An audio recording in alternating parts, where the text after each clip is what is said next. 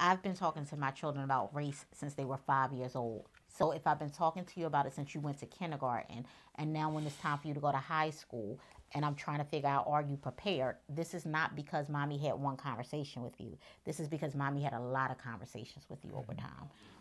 Y'all helped me to know myself as well. One day, a situation happened with Alphonso Jr.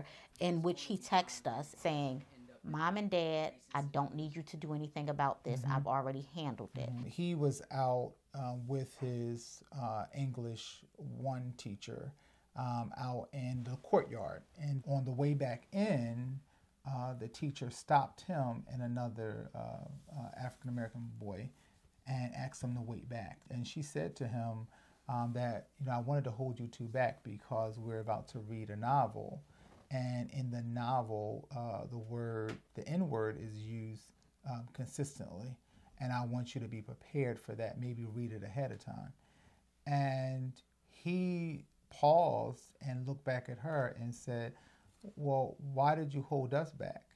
When you should have been talking to the cohort of children that walked up ahead, because they're the ones that need to understand about the N-word, not me.